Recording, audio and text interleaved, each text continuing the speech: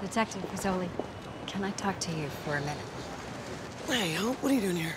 It's about Mara. You need another body part? She returned a gift. It's my necklace, and it was meant for her. You didn't give that to her. Your real daughter, Kaylin, did. That's not fair. You're the last person to talk to me about fair. Hope, you only show up when you want something, so spit it out. What do you want this time? Her forgiveness. You just don't get it, do you? You made it very clear that it was pretty inconvenient for you to find out that Mara was still alive.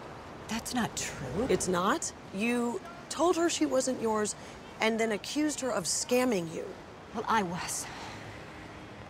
It was shocking. So was showing up again and asking her for a kidney. Be happy she has the decency to talk to you at all. So many things I know I've done wrong. Yes. Like standing by your man and treating his wounds after he murdered Lieutenant Kavanaugh's wife and baby. I told the grand jury everything.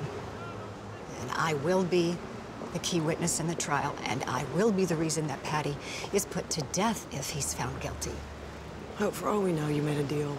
I did not make a deal. Then why hasn't the IRS closed down your men clinics and frozen all your assets? I turned over all the books. The IRS knows where to find me. Yeah, well, so does Mara. I need her forgiveness. Here's the pain you can't undo.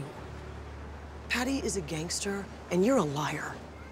It's not really the happy ending she was hoping for. Excuse me, I have a suspect interview.